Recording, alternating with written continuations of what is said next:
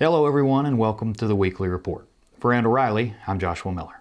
Hopefully you were able to take some time and enjoy a great Thanksgiving, but it's time to get back to the grind. Let's jump into the numbers. This week in job board searches and clicks. Truck driver searches were down 3% week over week, 22% month over month, and 31% year over year. Clicks on driver postings were down 13% week over week, 25% month over month, but up 8% year over year. The drops in search and click activity were not unexpected, as historically both dropped during the week of Thanksgiving. This year, however, the dip actually began the week before Thanksgiving, which is why the week over week dips were smaller than what we typically see during this time of year. If the rates continue to follow the trend, we can expect to see clicks rebound to or above the levels they were at just prior to Thanksgiving in the coming week or so. This week in freight, load postings tumbled by 40% week over week, but again, not a huge shock.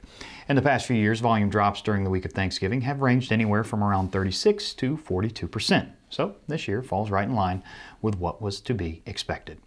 Each of the three major segments saw large load postings decreases, with dry van postings dropping by 34%, refrigerated dropping by 36%, and flatbed saw a decrease of 48% week over week.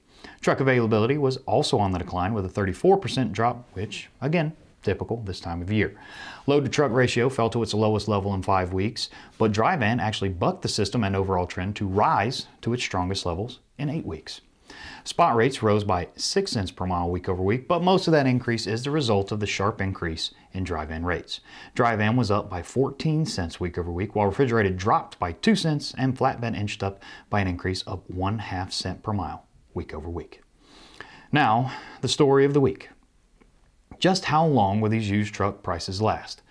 Well, it looks like the prices could continue to climb well into 2022. Through the first 10 months of 2021, used truck activity was 4% higher compared to 2020, and the average price is a staggering 48% higher, while the average miles were down 2% and the age remained unchanged. Comparing available used trucks in October 2021 to October 2020, the average price was 67% higher, average miles and age were greater by 3% and 5% respectively. Although inventory levels are among the lowest we've ever seen, dealers have done everything they can to provide the buyers with the units they need. But there's only so much that can be done as new trucks continue to be delayed due to the shortage of semiconductors and other vital components. Can't talk. Price increases on the auction market are even higher. Trucks 4 to 6 years old are selling for 90% more than they were in 2020 and 71% more than they did in 2019. Late model trucks have appreciated 5.6% per month in 2021 to date.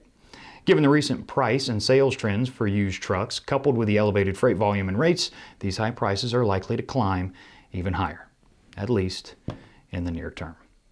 Well, that's all I got for you this week, but we'll be back with all the latest next Wednesday morning.